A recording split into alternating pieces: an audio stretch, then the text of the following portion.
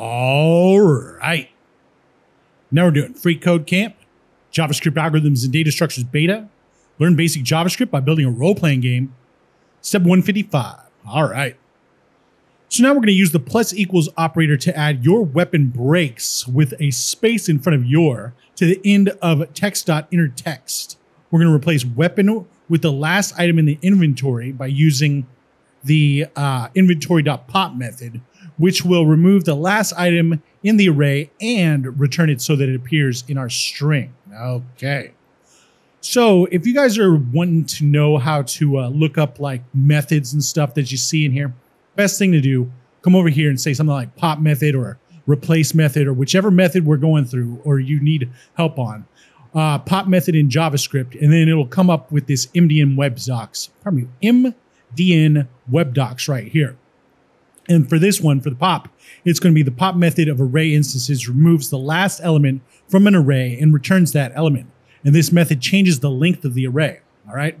So right here, we've got the plants array. And when we do plants.pop, it's going to return tomato. We do this tomato right there.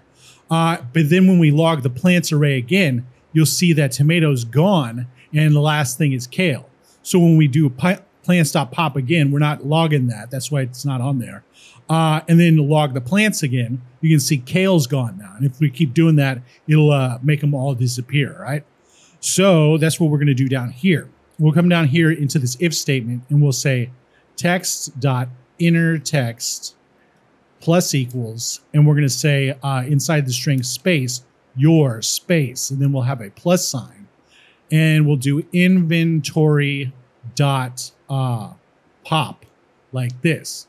And then we'll say plus, and then we'll say space breaks like that with a period, right?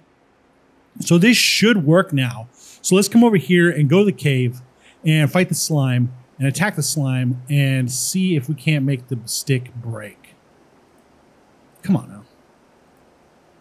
Let's see if we can't make the stick. If we can't do it too quickly, we're quitting, right? We're going to... Oh, look, it broke. Let's see what happens if we keep fighting it, though. Wow, he's still losing health. All right, cool. Anyway, we're not going to go and finish that game. Let's check the code. Looks good. And submit it. All right. Now we're on to step 156. And we'll see you next time.